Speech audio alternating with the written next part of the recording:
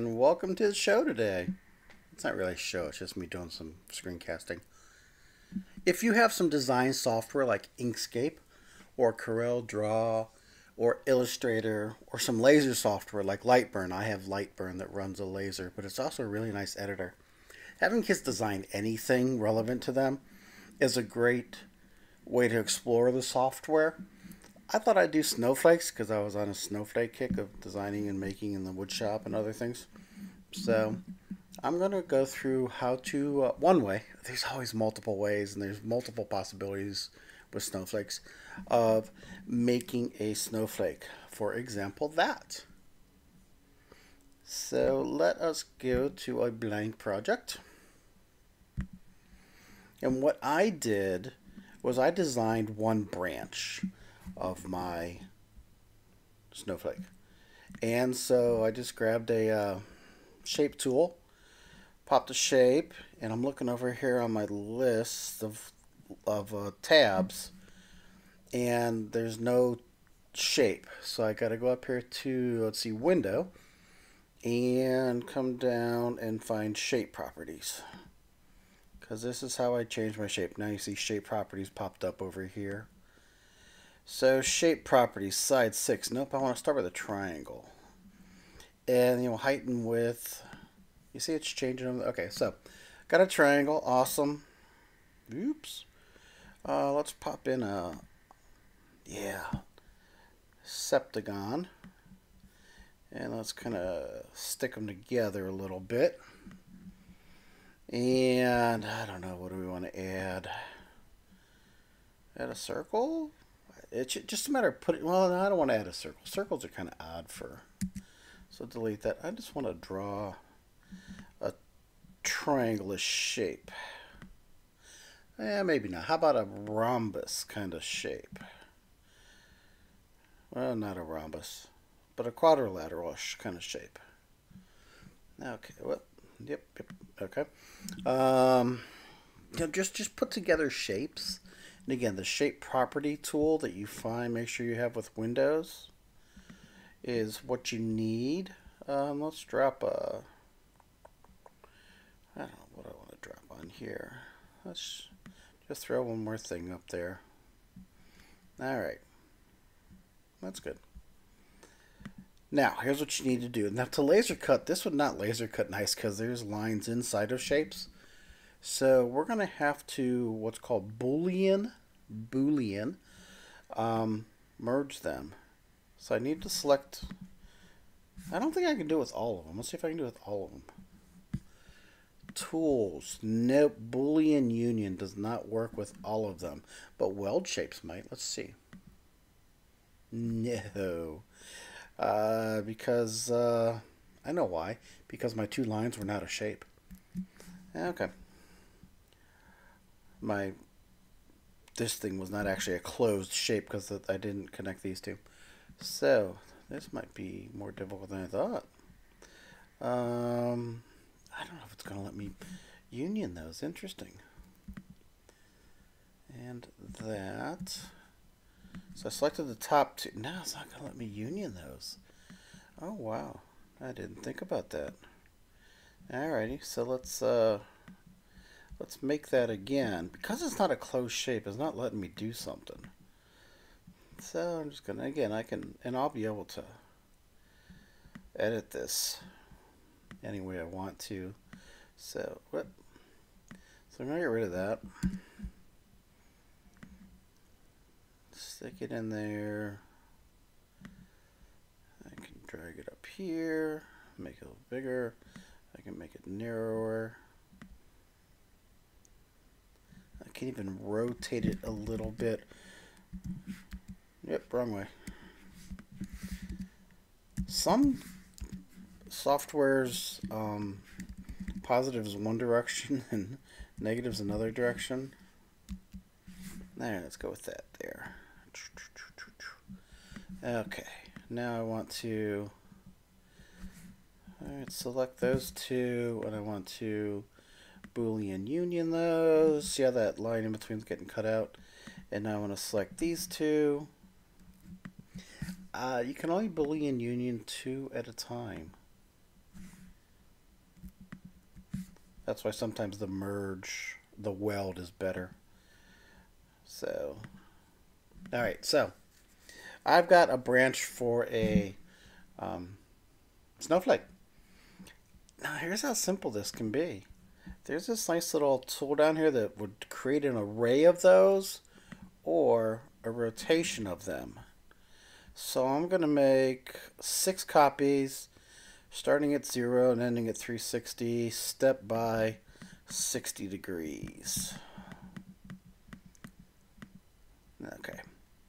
Now that's a jumble, and if you like that jumble, that's fine. But I'm going to spread them out a little bit, so I got to find a better center. That's not a good center. I don't mind the 369, but that 94, I'm not liking. So I got to play with this.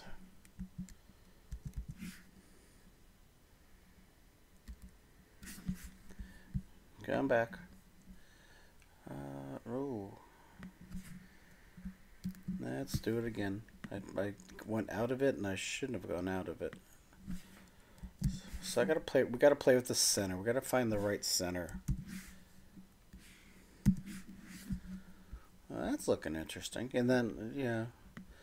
I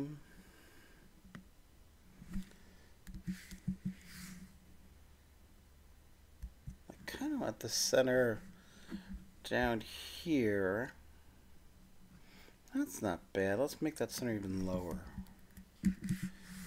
Ooh, that'd be way too low. So 140. Okay. Now let's go lower. So I'm just fiddling, trying to make my center.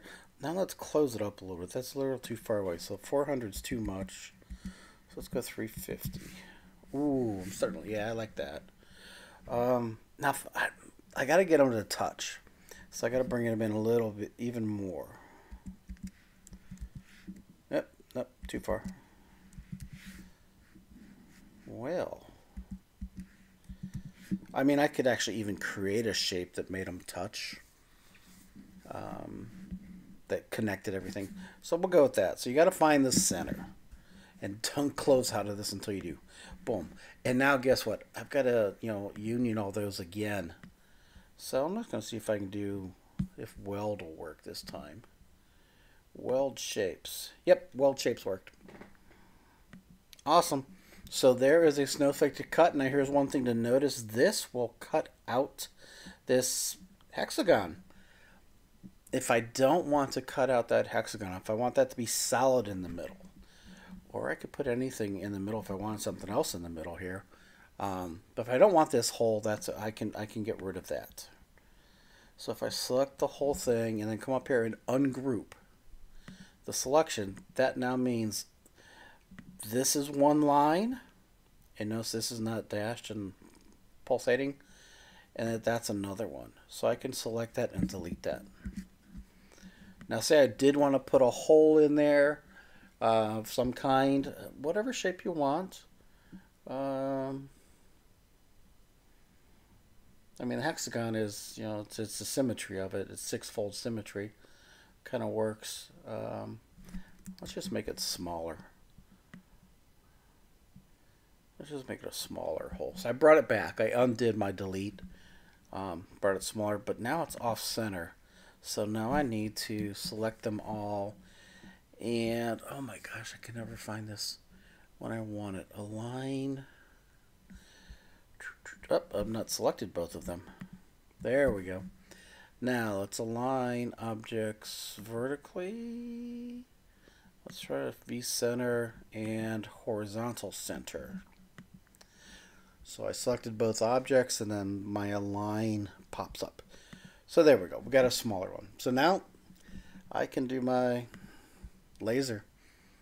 Change the speed and the power settings and send it to a laser. Well, maybe you want to etch some stuff on here. Okay, I don't know. I'm just making things up as I go along, right? Yeah, let's etch some circles in here. But now here's the thing. If I didn't put, now they're not going to be symmetrical, are they? because I didn't rotate them with them. So how would I make them symmetrical? Oh man, I mean I could, rotating a circle is not going to do anything, right? It's just going to spin it. I gotta find that center point again. So maybe you want to write the center point down to create the symmetry of it. Remember this thing? Nope. Let's try this. I want to get rid of that. So write the center point down. That's probably a good idea. Oh, I made 6 of them. There we go. All right. Rotate. I think literally it's it's spinning it around itself. Oh, what was this, like 360? And this was, oh yeah, yeah it is. And this was, oh my gosh, I forgot what it was. Oh, so close. Oh, so close. I think I'm good. Okay. But now here's the thing: if I want to etch that and not cut it out, or I could cut it out if I wanted to, I have to change the color. So now it's a separate thing, and I want to fill it. And so then you would now make settings for etching your speed and power. So, and if you want to hang your snowflakes, I guess you're gonna have to. Well, you could just loop string around and end, right? That would work. You might have to cut a hole out of one if you wanted to. So there you go. We're going to cut this out because I'm going to set the black to cutting settings, whatever they are for your laser. And the red I'm going to etch with a fill.